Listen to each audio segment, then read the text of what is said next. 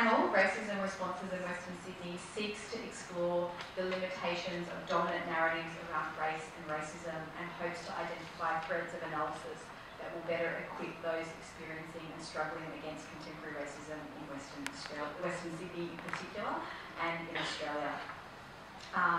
So, where to begin with this panel? Let's start by actually defining racism. Today, we live in a supposedly post-racial world.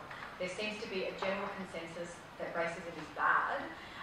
Even a group like Reclaim Australia ensure that they are not racist by including people of colour in their demonstrations. This seems to be premised on an understanding of racism simply being an overt act of discrimination or vilification. I'm going to throw to Alana first on this.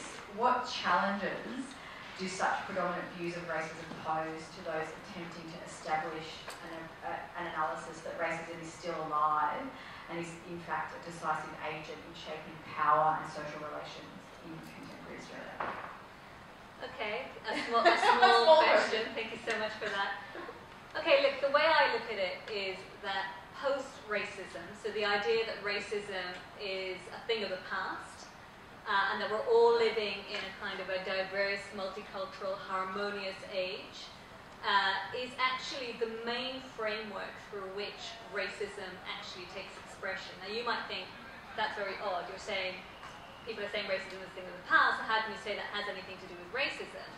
And my argument is, well, there's a couple of strands to this argument, but I guess the first thing I want to say about it is that this idea that racism is either a thing of the past, or that it's something that's only to do with extremist attitudes, something that comes from the outside that is not somehow inbuilt to our societies, has always been a feature of racism.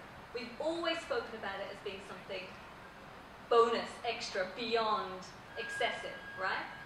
And if we take that for granted or look at that historically as being the case, or appreciate that to be the case, we can understand that denying racism is actually fundamental to how racism works. And it's particularly acute today because everybody has understood in the last sort of, let's say, in the history since the end of the Second World War is probably the time when there's this kind of divide, yeah?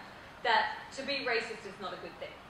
And to talk about people in terms of race is a taboo, right? It's not something that we think is good. Most people, it's very, very hard pushed to find anybody who openly says, I'm a racist. They might say, if they think it's an anonymous poll or something where they're not going to be named, they might admit to having racist views, but you'd be hard pushed to find somebody to say, yes, I'm a racist.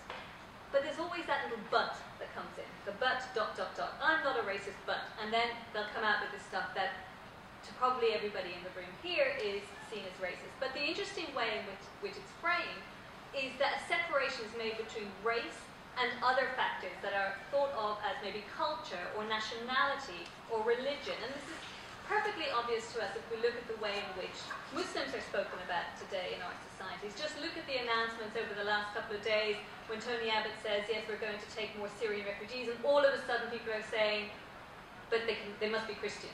We can't take Muslim refugees.